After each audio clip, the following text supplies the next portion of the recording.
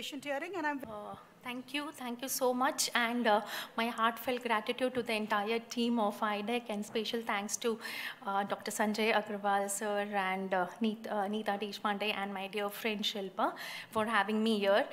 And after all that talk, now is the time to talk about time-restricted feeding, where we all know that there are a lot of fad diets which is prevailing, and when it comes to weight loss, we have been always juggling or manipulating the macronutrient content of the food, or even restricting certain kind of food. But now it is the time. We've been always restricting, okay, you've got to eat this food or not, or a certain type of a food. But now is the time where we also need to understand the time of the food, what we are eating. So basically, it's the intermittent fasting which is really prevailing. And there are different types of intermittent fasting. We have the ADF, which is the alternate day fasting, wherein, one day you are fasting, where you have to eat around 500 calories, and the next day you're going to eat the diet which is ad libitum. That is, eat at your own pleasure. And then we have the 5:2 diet, wherein the 2 days you have to be fasting, you have to eat around 500 to 1000 kilocalories, and the other 5 days you will be eating as at ad libitum. And here what I'm going to talk upon today is the time-restricted eating, wherein you have a eating window of 8 hours and you have a fasting window of around 16 hours. And this is a, pictures say better than words. So this is a pictorial way how the 5:2 and the time-restricted feeding goes on. So what exactly is time-restricted eating? It is a dietary approach that consolidates all the caloric intake to 6 to 10 hours of periods during the active phase of the day. I know Geeta Dharmate has already talked a lot about the circadian rhythm. So we need to focus on eating at the active phase of the day, and without much alteration of the diet quality and the quantity. And this is the most popular method, is the 16/8 method, which is also called as the lean gain protocol. It involves skipping breakfast. So eating a breakfast is not really important now when we are talking about the intermittent fasting concept.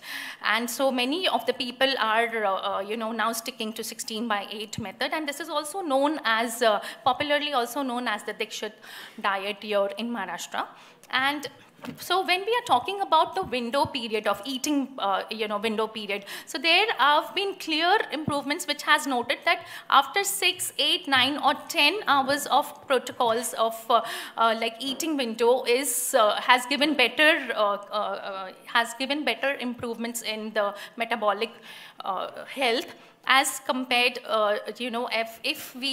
when we are talking about extending the eating window to beyond 12 hours, there is not any major beneficial metabolic effects.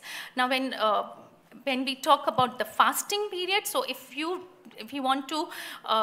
we think that we need to increase the fasting period, again, if we increase the fasting period, there is less of adherence, because there must be much pressure, that if you have to fast a lot. So it may be non-compliant also if we increase the fasting period. So what is the basic pathophysiology? We all know that if any person goes for the fasting, the carbohydrate for the first few, the energy is being used for the carbohydrates are used for energy, and later on the fats are broken for the energy. And the rapid loss of fat by fasting 14 to 20 hours per day, we can also have fat loss if you are fasting for 14 to 20 hours per day, even without exercise or any dietary regimes. So are there any metabolic effects of time-restricted eating? Yes, there is a whole lot of benefits, where there is reduction in the weight gain, reduction in fat mass, reduction in glucose intolerance, reduction in insulin resistance, fasting insulin. There is reduction in the beta cell function impairment, and there is an overall a better, better metabolic health if you are trying to, go on time restricted eating. But again, this has to be very much planned and with a, with a dietitian, and because, you can't just go into ad libitum and, you're going to eat anything and any time. So that we need to understand. And so, are there any evidence-based health benefits? So there are number of trials, human trials, but unfortunately, the limitation is that they are of short duration. What we can see here, it's of only 1 to 16 weeks, and even the sample size are very small. Again, there are a number of trials which we see, and they all have shown that there is a decreased body weight, there's decrease in fat mass, decrease in fasting, glucose and HbA1c is decreased in insulin resistance and insulin sensitivity, and also in the leptin levels has decreased, and decrease in fasting insulin levels. And at the same time, there is also increase in adiponectin. And there are few questions which are unanswered when we are talking about time restricting. So which time of the hour is better, whether it is morning or afternoon or evening? So again, the circadian rhythm plays a very important role. So it has been seen that, whenever, if we follow the fasting in the rest phase, there is metabolic disarrangement. So always try to focus fasting in the active phase of the day. And are there any weight loss independent effects? Again, effects of intermittent fasting on cardiovascular risk markers. So yes, there are some studies in humans which suggest insulin sensitivity can improve even in the absence of weight loss. And again, can fasting mimic the diets which reduce aging or chronic diseases? Yes, we have the surrogate markers, like we can see the inflammatory markers, which shows that yes, it can reduce aging. So are there any limitations?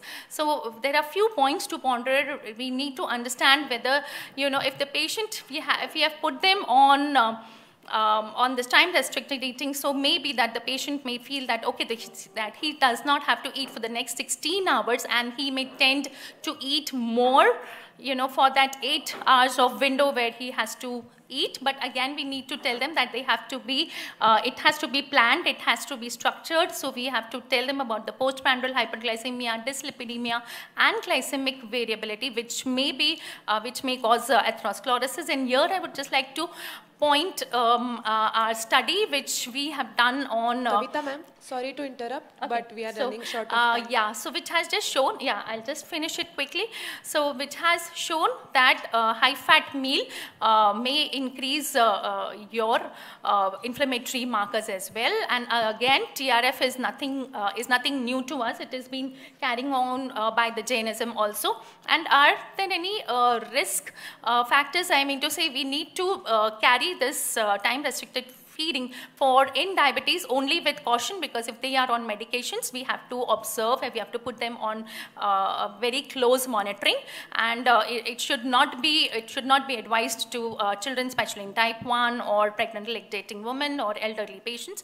So time restricted eating was actually initiated early in the active phase, shows pleiotropic metabolic benefits, and again in human trials it has shown weight reductions.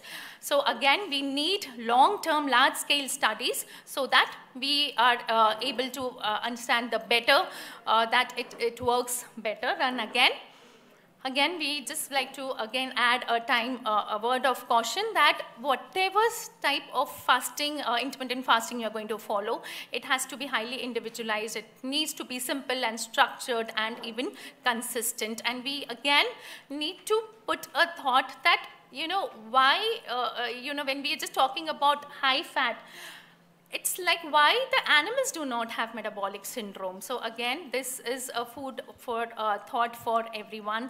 And again, it is the evolution of man, with his food, and he was, a sapien, and now he is where we, due to all his, the main I think the main crux is the diet, and where we all need to work on. Thank you, IDEC, for having me here. Thank you.